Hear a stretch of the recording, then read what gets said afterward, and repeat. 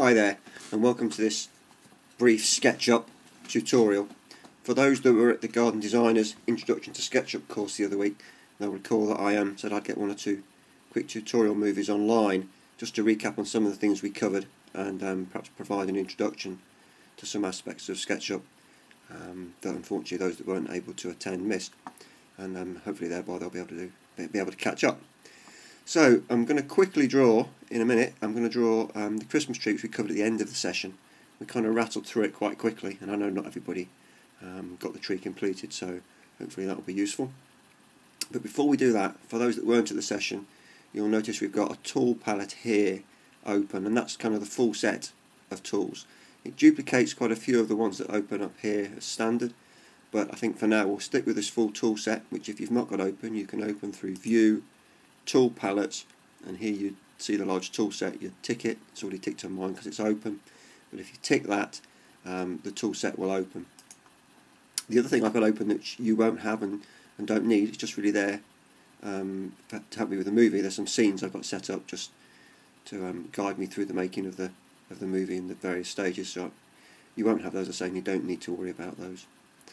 So we're going to crack on now, and we're going to draw the Christmas tree that we we briefly covered at the end of that first session. So we're going to click the circle tool, and we're going to come down onto the drawing surface. We're going to go to the origin there, we're going to click, and I'm going to move that circle, pull that circle out along that red axis, and we're just going to click anywhere. You see it's got a dimension of 2,431 millimeters. We want that to be something more like 250 millimeters to give us a 500 millimeter diameter pot. So I'm going to type in 250 now, and I'm going to hit the return, and that shrinks down. I'm just going to scroll in. I'm going to zoom in a little bit using the scroll wheel on top of the mouse, and that's going to take me in so I can see what's going on a little bit better. We're now going to give that circle some height and start to make it look like a pot. So we're going to use the push-pull tool here. We click on it, and we go down to the surface of the circle, and you can see it's got this little dotted pattern on it. So I'm going to click on it now, and I'm just going to push that up. I'm going to make that 450 high. So this time I'm going to actually type in the dimension first. So I'm going to type in 450. I'm going to hit return, and there it is. I'm just going to have a look at the top of that. So I'm going to use this orbit tool, and I'm just going to click on the screen, hold the left button down, and I'm going to drag it down, and then I'm going to release when I'm happy with what I can see. I'm now going to try and flare the top of this pot out a little bit. So I'm going to do that using the move tool. So I'm going to click on the move tool there. I'm going to come down onto the top circle. As you can see, it's gone blue. Now, I don't want it to be blue on the perimeter.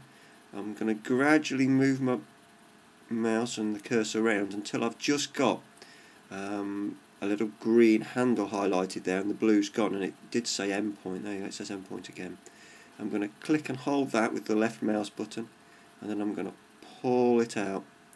I'm just going to release that anyway, and obviously that's a very flared pot. I don't want it quite that flared, so I'm going to type in 50 and press return, and there you go, it's given me a slightly flared pot.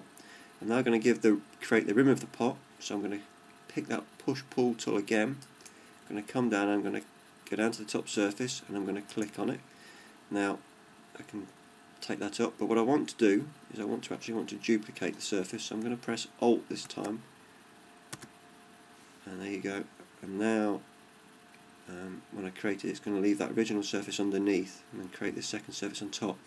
I think on the Windows, for those not using a Mac, on the Windows, it's going to be the control button that will give you that plus arrow. So I'm going to drag that up, and this time I'm going to type 50. So I've created a 50mm high rim. I'm then going to go to my pointer selector tool. I'm going to click on the top surface, and I'm going to backspace, I think it's delete, on the PC, and that's going to lose the kind of that top surface to the pot. So now I've got a very thin rim, I've got some soil, and I've got this pot shape. So what I'm doing now is I'm going to group this. So first off, I'm going to select one item, select that top surface, and I'm going to right click my mouse, and you'll see it comes up with this option to select, and I'm going to select all connected. And now I want to make this into a group. Normally I'd use the group shortcut on the Mac, which would be Apple G, Command G, but as I know some people are using the Windows and the shortcuts aren't set up there, we're going to use the menu to do that. So this time we're going to go Edit, and we're going to select Make Group. So now we've made that into a single item which we can edit. If we double click on it, we open it, and then we can edit the individual pieces. But we're going to move on now by drawing the trunk, and so we're going to select the circle. We're going to go to this lower circle on the part, and we're just going to hover over that, and then we're going to go in, and now because we've hovered over that outer perimeter, it's given us the centre as a click option. So we click on that, and we're going to drag this circle out, and we're going to make this 75. So I'm going to type in 75, which would give me a 150 or 6-inch diameter trunk, and there we've created the circle. Now, as before, we're going to go to the push-pull tool. We're going to hover over it. It's gone slightly dotted, you can see there. I click on it, and I'm going to go up, push that surface up, and this time I'm going to just type in 200 to make it 200 high, and I'm going to press return. I'm going to hit the select tool, I'm going to click that top surface. Again, I'm going to right click on the mouse, and I'm going to select all connected. Again, I'm going to group it, so I'm going to go Edit, Make Group. So now I've made a group of the trunk. I'm going to click off, and now we're going to make the actual cone of the tree itself. So I'm going to select the circle tool again. I'm going to hover on the outside of the trunk just for a second or two, and then I'm going to go into the centre, and it will allow me to select the centre of the trunk. I'm going to click on it, and I'm going to move the cursor out again. Following the red axis, doesn't really matter where you go, it's in that plane. And I'm going to select, I'm going to do a 1.5 metre base to the cone, or to the Christmas tree. So I'm going to type in 750 millimetres for the radius. I'm going to hit return.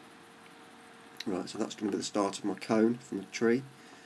Again, I'm going to scroll out and zoom out using the scroll wheel on the mouse. I'm just going to pan slightly just to change the position on the screen. So I'm going to hit the hand tool. I'm just going to drag it down. I'm going to go back up. I'm going to hit the point tool, and then I'm going to hit the push pull. So now I'm going to push pull. So I'm going to select that, and I'm going to push it up, and I'm going to make it 1.8 metres high. So that's 1800 millimetres. Type in the 1800. Hit return, and now I've got this cone which will become a Christmas tree in a minute. So again, this time we hit the move tool, sorry. We go to the perimeter and we move around until we lose the blue highlight on the circumference, and we've just got endpoint showing, and then we can just click that endpoint with the left click on the mouse, and then we can drag it in, and we can take it to a point. When we've got it to a point, we left click, and there we go, we've created it. So we can scroll out a bit using the zoom out using the scroll wheel on the mouse. Use the orbit tool just to lift the view up a bit, and there you go. You can see we've created a tree. Tree shape, very simple one, but sufficient I think for what we need. Now we're going to put some colour into the tree. So what I'm going to do is I'm going to select the paint pot, and I'm going to click on the brick symbol here to pull up the texture palette. Click on that. And what do we get? We've got a whole load of textures here, so we're going to go into vegetation, loads up one or two, and we can play with these, but I think for now I'm going to select this one, and I'm going to go over to the tree, and I'm going to drop it on the tree. So there you go, we've put a kind of vegetative texture onto that tree. Then I'm going to do the pot, so I'm going to click again on that tab. I'm going to select colours this time. I'm going to go to the colours, and you can play with the colours and the textures you want. So sorry, click on the colours, and I'm going to find a red colour. So you can do that directly from that, as I've just done it there, or you can select on some of the other palettes to play with what you want. So you could do it this way, a kind of reddy colour there, play with it a bit, get a slightly darker one, and then I'm going to click that down onto the pot, and again I'm going to go to the colour. So I'm thinking, right, now what do I want to do? I'm after a browny colour, so what have we got in here? That's quite dark, that's greens, it's kind of a browny colour, so we'll select that one, and we'll scroll in, zoom in, sorry, we'll zoom in using the mouse scroll wheel, and we'll just drop that onto the tree. Scroll, zoom out, you can see there we've created our Christmas tree. So I think as we did at the end of the session, people have a go at decorating that, and by all means send me your images. It'd be great to see them. And that's it. That's your quick overview on how to draw the Christmas tree. I'm going to put one or two other movies on, say over the next week or so, perhaps covering some of the other basics we did. And if people are struggling, we might even see if we can show you how to do a bauble or a star, or a more basic sort of Christmas present box. Anyway, have a Merry Christmas, and we'll see you soon. Cheers.